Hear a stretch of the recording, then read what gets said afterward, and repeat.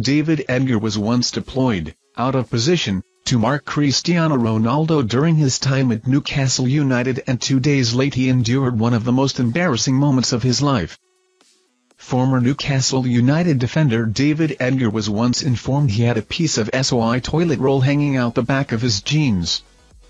The Canadian defender has faced many nerve-wracking moments which would make anybody's bum go squeaky. A matter of days before the embarrassing incident in question, he was confronted with the arduous task of trying to mark Cristiano Ronaldo during a clash against Manchester United. Not only did he keep the 5-time Ballon d'Or winner quiet, he even managed to grab a late equalizer and take home the Man of the Match award. Unfortunately, this was almost all forgotten about after a very unfortunate incident at a TGI Fridays bar in a bustling shopping centre in Newcastle.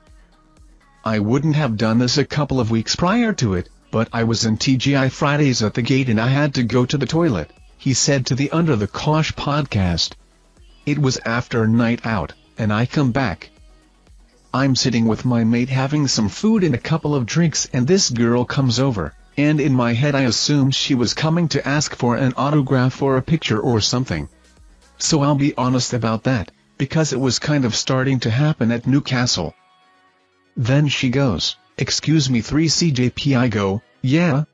She goes, "You've got toilet paper stuck to you," and I've gone, "Oh my God."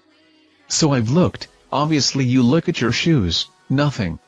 She goes, no, it's out of your jeans." I went, "Excuse me?" I looked and I had a piece of SOI toilet paper coming out. The TGI's in the gate. You have to come down the stairs, so it must have been in the wind all the way back to the front of TGI's. And here's me thinking she wants an autograph. Fortunately for him, the hugely embarrassing moment did not quite follow him around in the same way the toilet paper did. He went on to play for Burnley, Swansea City, Birmingham City, Huddersfield, and Sheffield United, before he left England to move back across the pond. He then played for Vancouver, Nashville, Ottawa Fury, before making a short 5-month return to play for Hartlepool.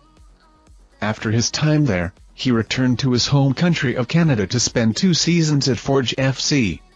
Edgar also retired with 42 international caps for Canada to his name. Thank you for watching our videos. Subscribe to our channel to get notifications when we post newest videos. Thank you and goodbye.